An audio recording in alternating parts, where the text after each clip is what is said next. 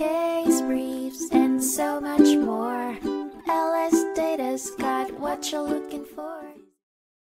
In 2002, the New York Supreme Court Appellate Division heard the case of Snow Machines, Inc. v. South Slope Development Corp. The case revolved around the question of whether a lessee who takes possession of collateral, such as snowmaking machines, before becoming a buyer, is protected as a purchaser for value under UCC 9(317)(b), and can avoid seizure by a creditor.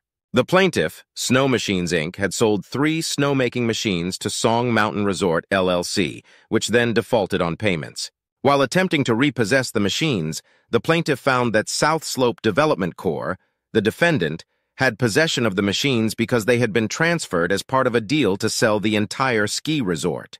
The defendant was leasing the ski resort with the intention of buying it and had signed a lease agreement to pay monthly rent for the purchase price. The plaintiff informed the defendant of their interest in the snowmaking machines, but the sale closed, and the defendant received the machines and the property. The plaintiff sought a seizure order to either get the machines back or receive payment from the defendant. However, the defendant argued that their status as a legitimate purchaser protected them from such a claim.